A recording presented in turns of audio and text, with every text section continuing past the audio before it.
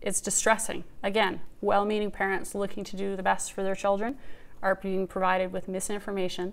And it's not that they're being told to buy, you know, this kind of peanut butter versus that kind of peanut butter. They're being asked to make a decision that could literally be a life and death issue. It's frightening, but I think it's also, it reminds us as physicians and nurses and other healthcare providers of the responsibility that we have, not just to provide information, but to develop trusting relationships with the people that we care for.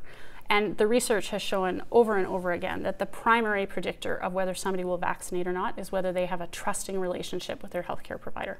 So if a parent asks you a question about a vaccine and you say, "Don't be silly, of course they're safe," or "What a silly question," or "Don't worry about it, dearie, I know better than you," that's just not going to cut it. You need to listen to people, understand where they're coming from, understand why they have the concern they do, figure out exactly what is the information they're looking for, and then provide it. Just throwing information at people is just not going to cut it.